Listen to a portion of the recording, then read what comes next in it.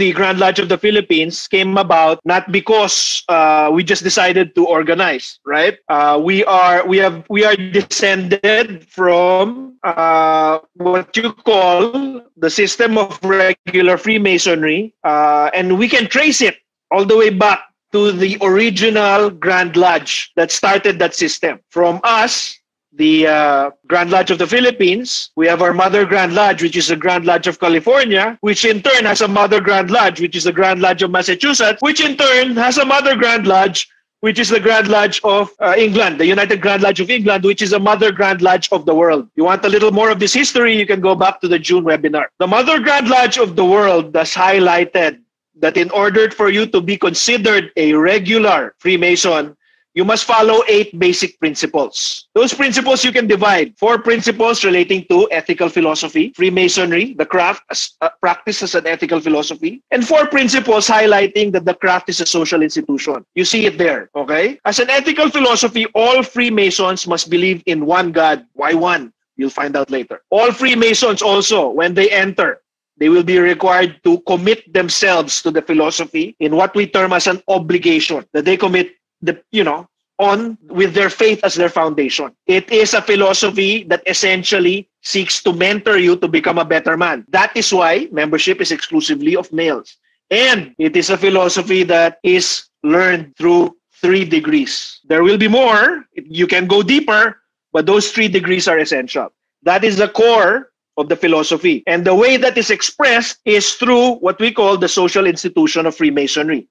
This social institution has 4 major characteristics. All Grand Lodges in the world, although they are all sovereign within their territory, trace their origin back to the United Grand Lodge of England. That's what the first principle means there. And then principles 6, 7, and 8 of this list relate to the other characteristics of being a social institution. When you attend a meeting, you will see the volume of sacred law. If it is a predominantly Christian lodge, you'll see the Bible. If it is a predominantly Muslim lodge, you'll see a Quran. If you have both, you'll see both there, right?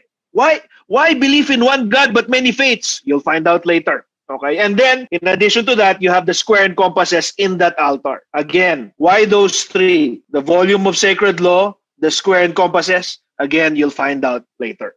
Okay, and then also, as a social institution, we practice 2 principles. We facilitate tolerance by prohibiting the discussion of religion and politics within the lodge. That's so that we can better have fellowship together, okay? And that is our main difference, regular Freemasons. That is the main difference between us and continental Freemasons. Because continental Freemasons, they are a very liberal branch of Freemasonry. They don't have this, number 7, nor do they have principle number 2. Okay, belief in God. Many of the Grand Lodges. That's a major distinction. Principle number 8 also is, while we facilitate tolerance, we also want to avoid innovation. Why? Because the ritual of the first to 3 degrees, they present lessons that are immemorial. I mean, those are lessons that transcend time. And in order to make sure that you don't end up fouling up those lessons, as much as possible, innovation is discouraged when it comes to presenting those 3 degrees. So that if you follow these 8 principles, brethren and guests, you can say you are a regular Freemason, whether you're a member of